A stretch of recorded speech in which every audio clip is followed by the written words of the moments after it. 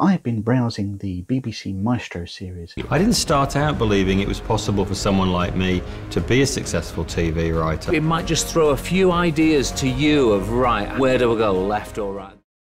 It's a paid-for class of masterclasses, I guess, from experts that will have a series of videos that will show you how some of their favourite techniques and tips for doing things. So you can look at directing with Edgar Wright, or photography with Rankin, and loads of other subjects besides. And then what caught my eye was Pierre White with his masterclass covering all sorts of foods. And we make lots of mistakes. And I've made more mistakes than anyone I know. And the particular recipe that caught my eye was one for fondant potatoes. This recipe is actually free to view and download for yourself. You can go and watch it over at the BBC Maestro site. It seems like quite a good masterclass put together, if I'm honest. The only downside is you can either buy one course for a fixed price, which is quite high, but they are very high quality, or you can pay a subscription, but the subscription has to last a year. I just don't want to pay out for a year's worth of subscription to this to view all these bits and pieces. If they had a monthly service, I'd probably be more inclined. His recipe for fondant potatoes looks like the one that comes from the Mirabelle cookbook from the restaurant he had in the late 90s. And if it's anything like the recipe in here, then it's actually very simple. Just a few ingredients and a handful of directions. So it's got to be pretty easy, right? That's a very big challenge. The video itself is pretty long, so I'm going to watch it, take it in, and then try and make it myself. So let's watch some of it now. Pomme fondants, without question, one of the great creations of French gastronomy. And when you can make something so simple, but it tastes delicious, you've arrived. And then bevel the potato. You have to retain the shape of the potato.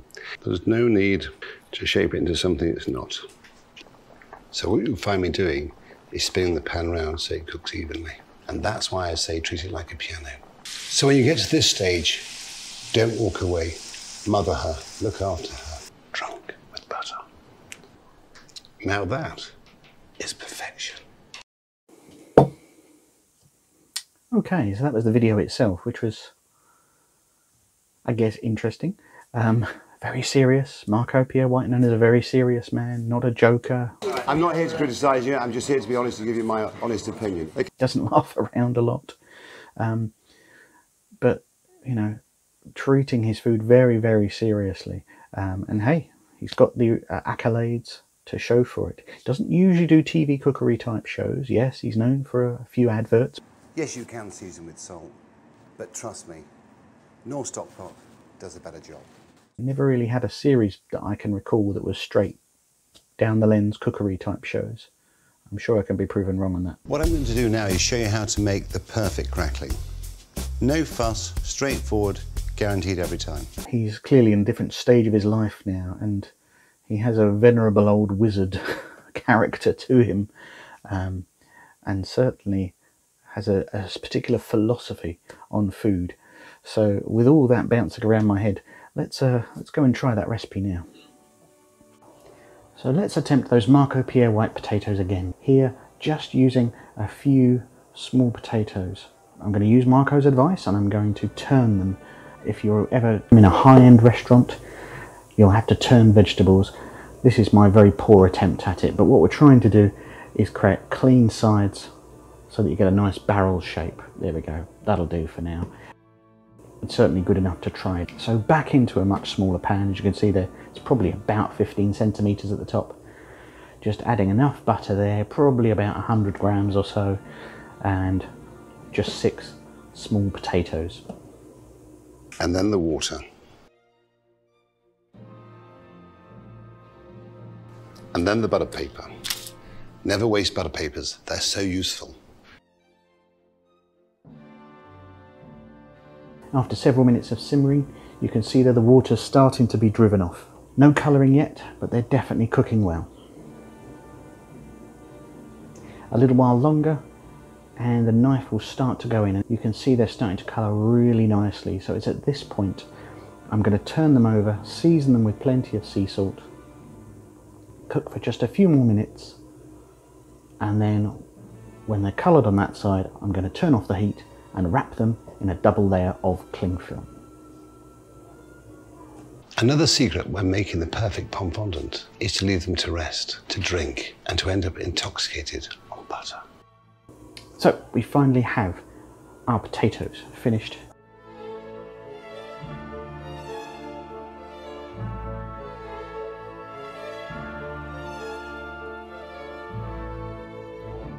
So the potatoes now super golden, and pretty sure Marco said to brush them with a little bit of this resting liquor.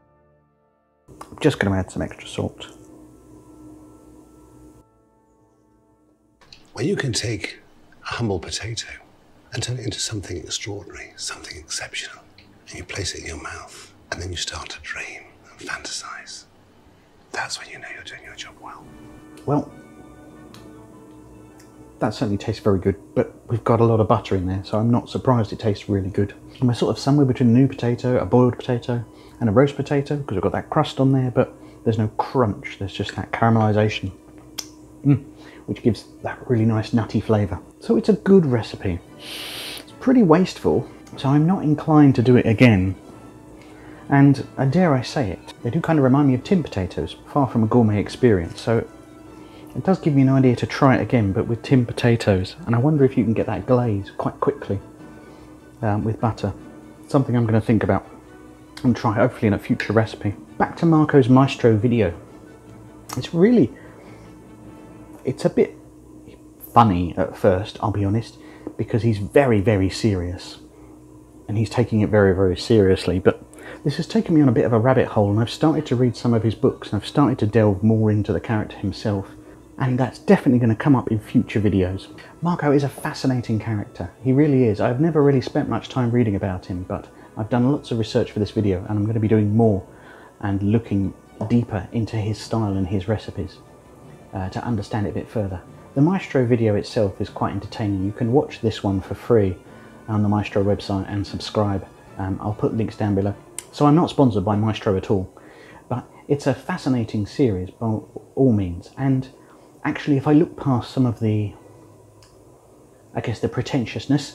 The chef who created that dish, I have to say, was a genius. And his style there. Actually, there's a lot of really interesting stuff in there. Little nuggets about taking time, about using cartouches, which is not something I really do. The paper stops the water from evaporating so quick. That's why it's important to have the butter paper. About really literally sweating the detail on those things, and not complicated at all. And when you can make something so simple, but it tastes delicious, you've arrived. I also, unfilmed, I made a vegetarian lasagna that he made as part of the same series. And it really was excellent. Very finely diced vegetables, all coming together. I think there's more in that Maestro series, so look, stay tuned for more on Marco Pierre White. But for now, why don't you watch some of these recipes over here, some more potato-based recipes that I love to make, and I'll catch you next time. A person who works with their hands is a labourer. A person who works with their hands and their brain is a craftsman.